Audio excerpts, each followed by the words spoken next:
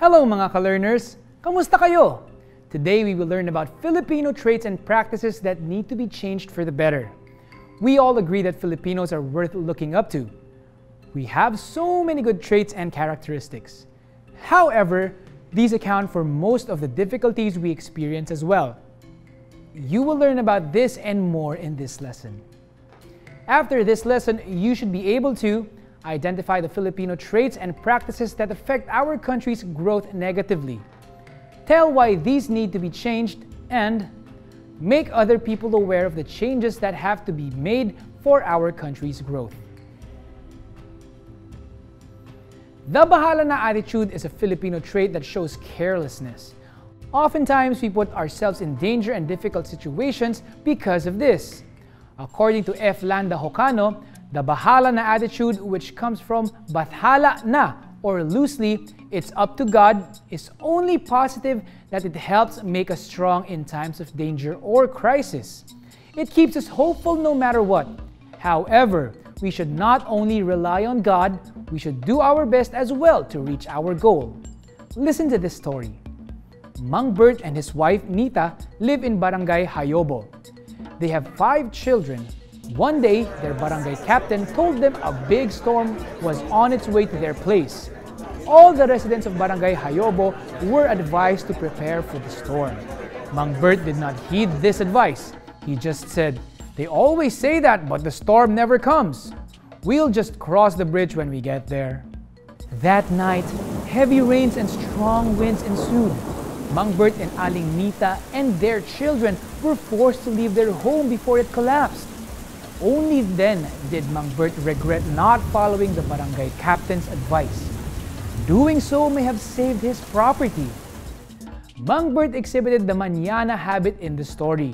He delayed doing something he should have done until it was too late. Had he heeded their barangay captain's advice, he and his family could have been spared from suffering. Look at this illustration. From this, you can see unfinished projects. What Filipino mentality does this picture show? Have you seen kogon grass? Did you know that kogon grass burns very easily? It is easily extinguished as well. Have you ever heard the term ningas kogon before? What do you think this means? The term ningas kogon refers to the habit of starting a project without finishing it. Kogon is a grass that cannot sustain a flame. Meanwhile, a person who exhibits amor propio is too proud to seek someone else's help even if he or she badly needs it. He or she does not want to be indebted to someone no matter what. Listen to this dialogue. John: "Rene, is that you? We haven't seen each other for a long time." Rene: "Oh, yes." John: "Where do you work now?" Rene: "That's the problem.